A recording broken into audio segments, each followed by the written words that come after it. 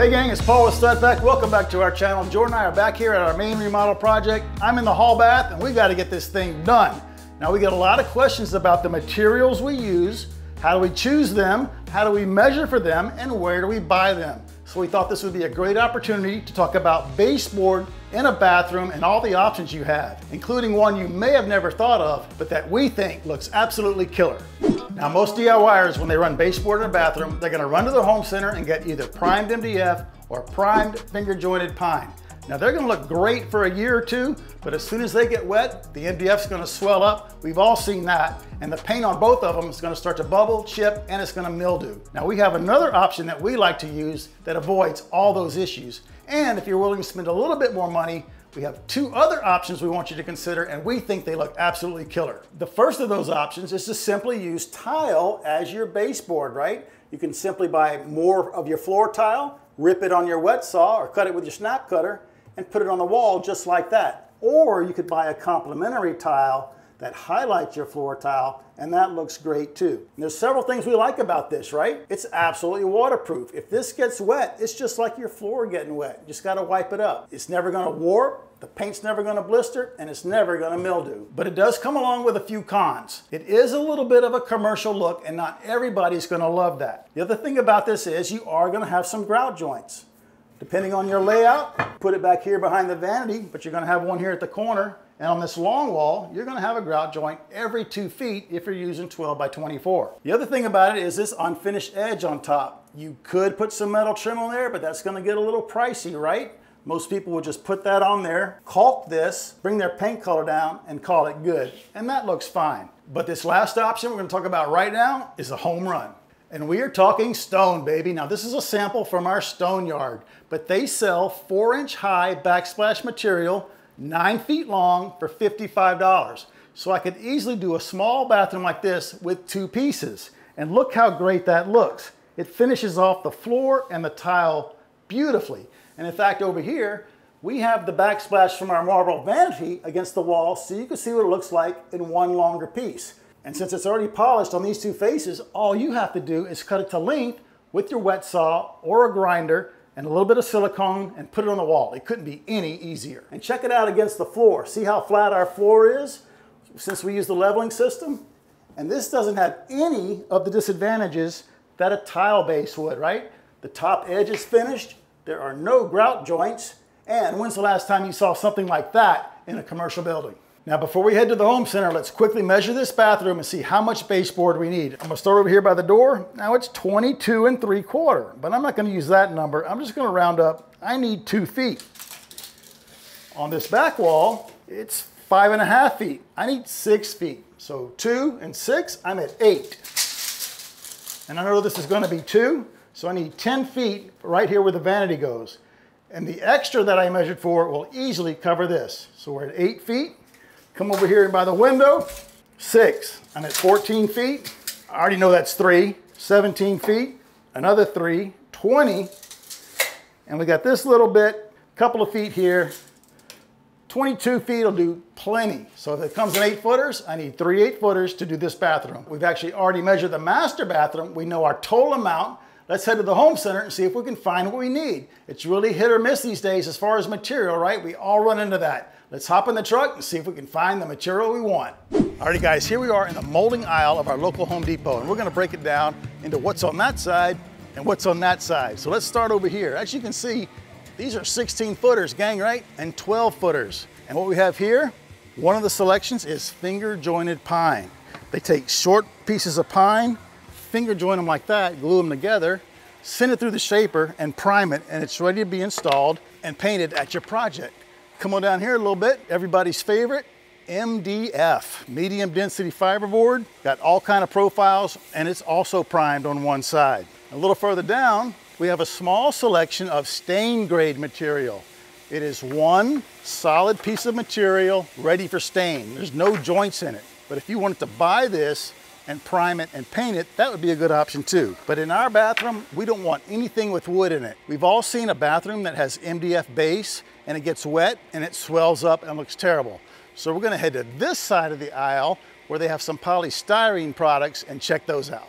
Let's start at the beginning on the other side of the aisle and see what they have. It's a polymer coated MDF. It's a pretty thick coating and they completely coat all four sides. We've used it before and it's pretty good, but check this out. It says no painting required, right?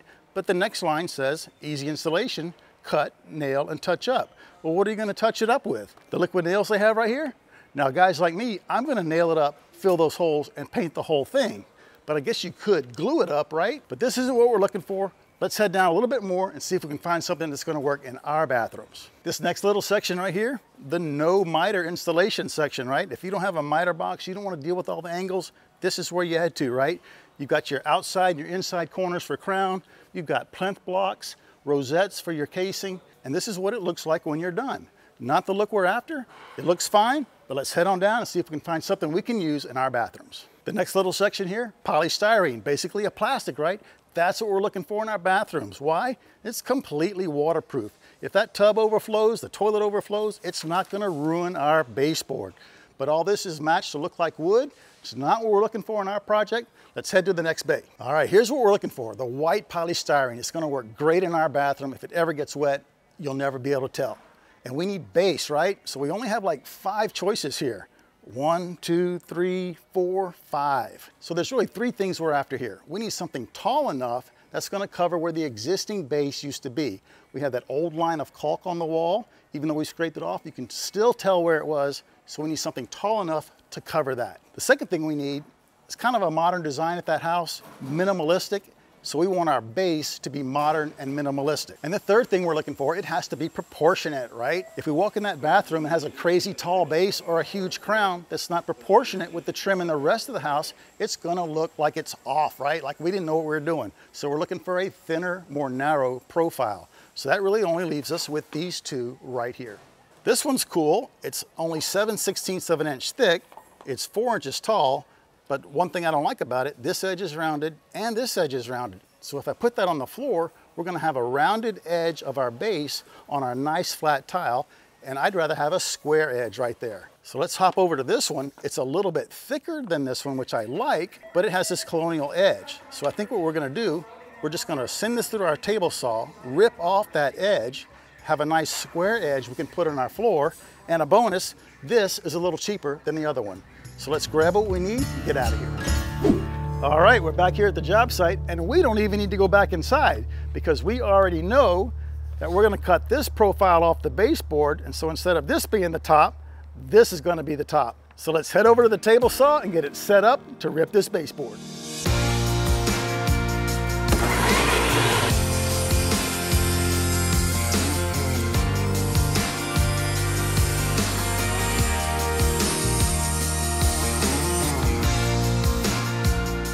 One thing you gotta know when cutting polystyrene, you gotta cut fast. I'm gonna show you what happens when you cut slow. Check it out.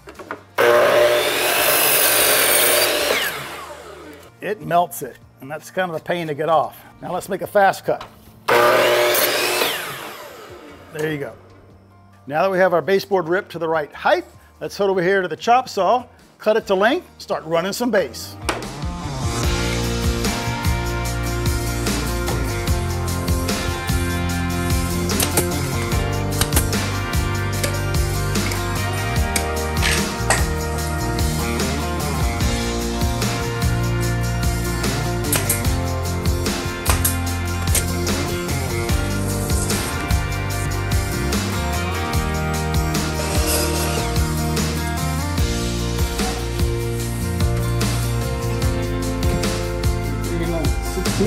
Back.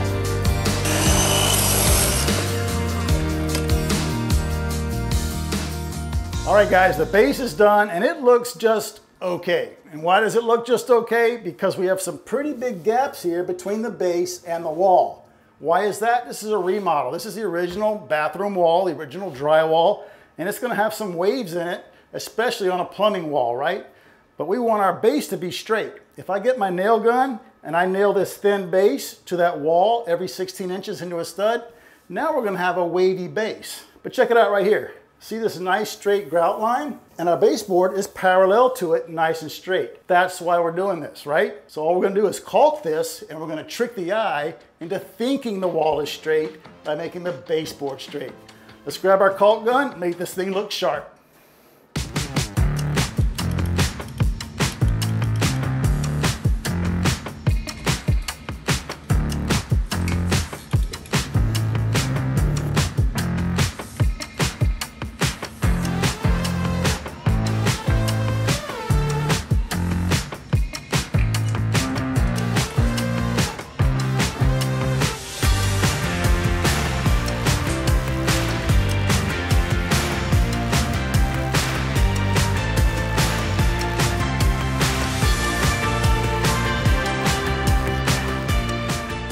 Alrighty, cool man, it's the next day and all our caulking is dry.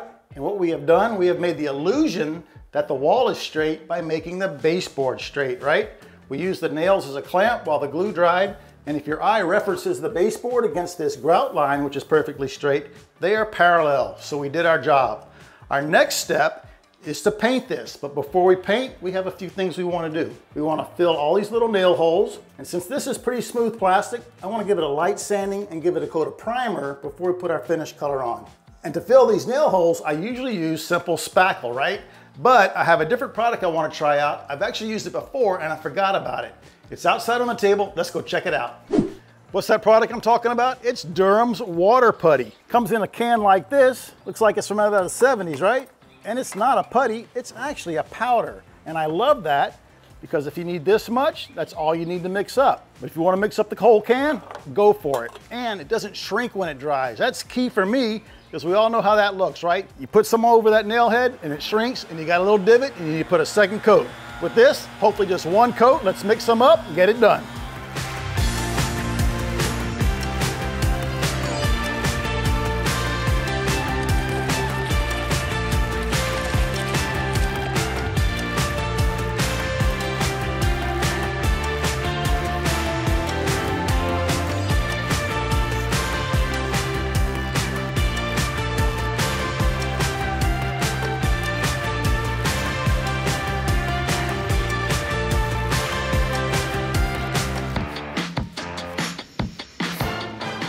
Alrighty gang, this stuff dries very quick. Let's sand it down. I just saved some of these from my pad sander and I use them for stuff like this. They work great. Check it out right here where we had these 3 nails.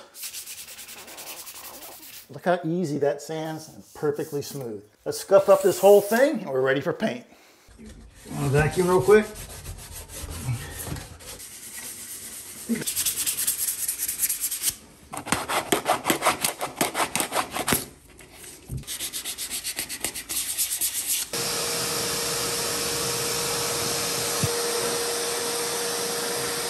All right, we got it all sanded and vacuumed, and now I'm just gonna put one strip of blue tape right here on the tile to protect the floor from our primer and our paint. And I gotta say, this unpainted base with all the nail holes filled and caulked in looks better than the painted base at my house. I can't wait to see what it looks like with a coat of paint on it. It's gonna look fantastic.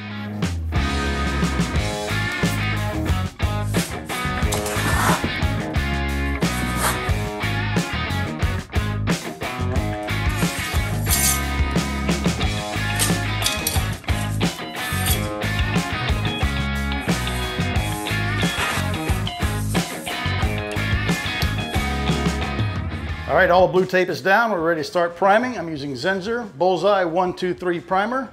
Sticks to all surfaces without sanding. We sanded it, so it should stick even better. Here's how I do it. I usually use a little cut-in bucket, so since there's not much left in this gallon bucket, I'm gonna work right out of there. Check out my brush suspension system. Just a little nail driven in the ferrule, a little angle, and I can hook it right there. Nice, huh?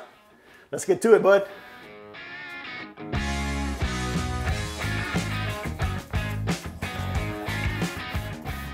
It's like painting glass. It's so smooth. The plastic is. I don't feel any like pull or drag from the wood, like when you're painting wood.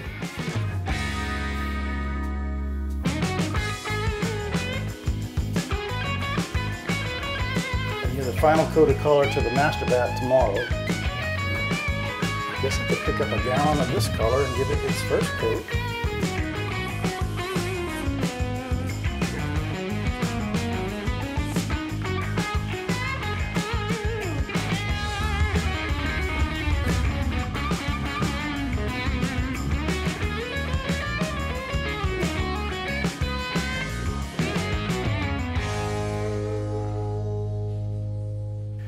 All right, our primer is on and it looks absolutely phenomenal. Now we did get a late start today. Jordan and I had a big conference call we were on, so we're not gonna be able to put the finished color on, but we're gonna show you that in the next video. But before we end this video, there's 2 really important things I wanna go over. Number 1 is baseboard termination points. What do I mean by that? Well, I wasn't too thrilled about putting that thin baseboard in this house, but it worked for us. So check it out. The baseboard ends at this face frame on the cabinet. And yes, we could have gone with a thicker base here. But behind Jordan over here on our door casing, we've got a pretty thin door casing. And you never want the baseboard to be thicker than the door casing. So it worked out great there. Yeah, don't pay attention to that one. We got to take the door casing down and redo it because Mom changed the design on me. Right, but you can see right there. Yeah. And then over here we got this bullnose tile. You can even see we profiled it to match, and we're going to grout all that to match this old grout. It's going to look great. And then in the master bath, we actually had a piece of the Schluter Jolly trim that it tied into, and it all looks great. The other thing we want to talk about is that stone we put down as baseboard. So it's pretty rare when you spend more money on a product that looks really nice and it's faster to put in. Usually they look really nice and they're complicated to put in, right? But stone base, really easy. And that $5 per linear foot extra cost, well, now you're not paying for filler, primer, sandpaper, and all the paint. Not to mention the time it takes to apply all those products. So you gotta look at that when you're spending more for a product that's quicker and easier to install. So that's gonna be a wrap on this video, and you guys totally earned it. Go ahead and splurge on the stone, wrap your like button in it, smash it for Jordan and I, we really appreciate that. Please ask us a question, drop us one of your awesome comments, subscribe if you haven't already, and we will see you on our next video.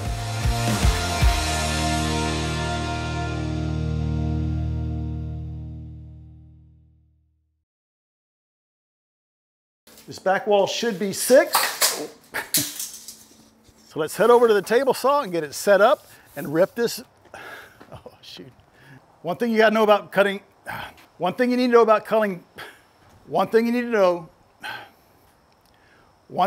know, very important about cutting polystyrene, you got to go slow. I'm going to cut fast and show you what happens. It's the opposite. Oh, that's right.